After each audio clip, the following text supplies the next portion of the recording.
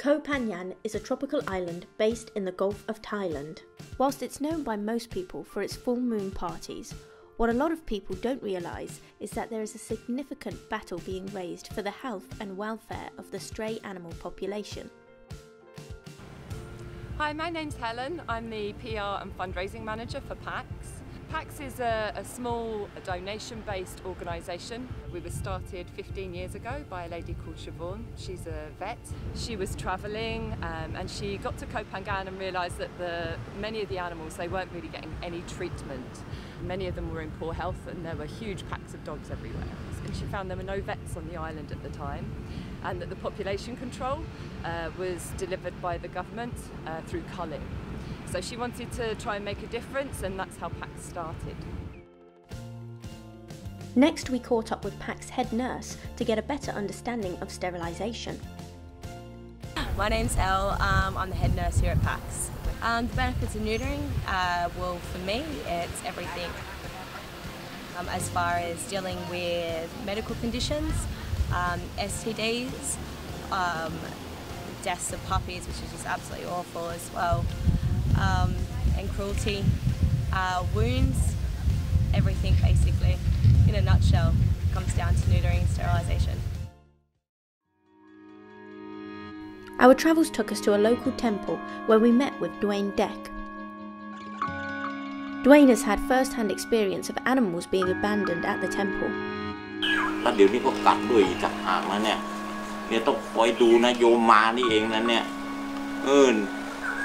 เนี่ยเดี๋ยวนี้ระยะเนี่ยแล้วเป็นปัญหาจริงๆแล้วใครจะเข้ามาทำบุญพืชเป็นสัตว์เป็นอะไรเนี่ยเขาก็มีการป้องกันกันอ่ะถ้าจะปล่อยให้มันเราไม่มีคนทำหมันทำอะไรนี่นะโยมคิดดูสิมันก็ต้องเยอะต้องเป็นปัญหาไอ้เราเป็นคนเลี้ยงเราไม่พร้อมจะให้มันมีอีกแล้วใช่ป่าวเราไม่พร้อมจะให้มันขยายแล้วทีนี้ถ้าเราจะไปคิดว่ามันเป็นบาปเป็นอะไรแล้วใครจะมารับผิดชอบในส่วนนี้เอาเชือกผูกแล้วก็มัดไว้ให้พระเงี้ยคิดดูสิกลัวหมาตามกลับไปอ่ะแล้วพระจะเอาอย่างไงแล้วจะให้พระทำยังไงเพราะไอ้นี่ใครจะแอบเอาไปทิ้งไม่ได้นั่นแหละทำหมันให้หมดเลยถ้าคุณพร้อมจะเลี้ยงคุณก็คุณไม่ใช่ว่าคุณเบื่อแล้วก็คุณจะเอามาปล่อยวัดอีก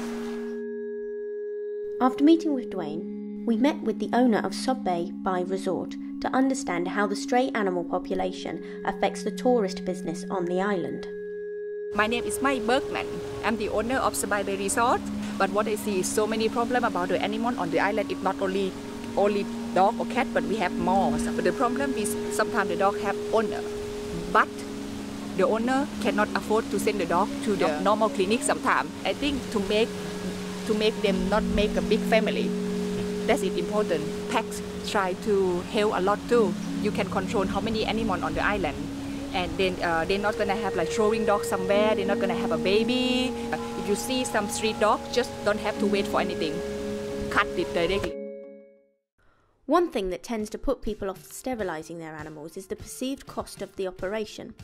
However, what many people don't realise is that the long-term cost of not sterilising an animal can be extreme. For example, if you have an unsterilised female dog and it gets pregnant, it is likely to have on average 6 puppies.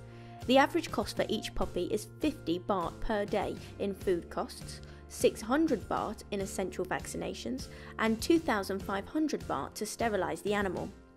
If we do the addition for the 6 puppies, you are likely to be faced with an average bill of 9,000 baht per month for food, 3,600 baht for vaccinations, and 15,000 baht to sterilise each of the puppies.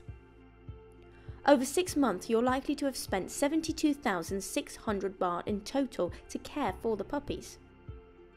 Even owning a male dog who is unsterilised can be expensive, as unsterilised males tend to be much more aggressive and will often get into fights and then need medical care.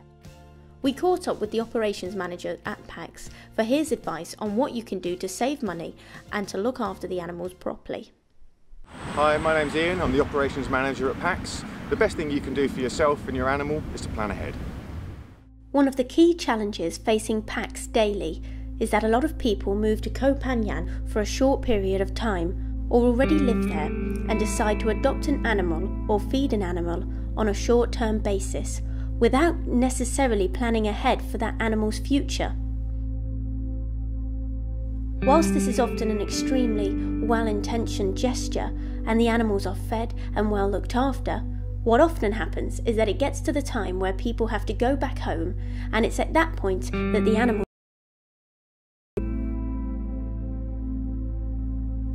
The effect of the animals getting abandoned is that they'll have to, in most cases, go straight back out onto the street.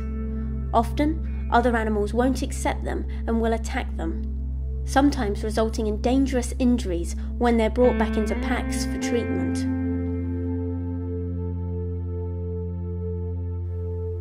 The best thing you can do is to plan ahead and make sure that there's continued provision for the animals' welfare when you leave. During our visit to Koh Phangan, we learnt a lot about the great work which PAX does on a daily basis to help nurture and keep the stray population free. In order to continue this work in the future, it's clear that ordinary people can help tackle many of the challenges by getting their animals sterilised. If your dog is owned, please take it to one of the following registered vets.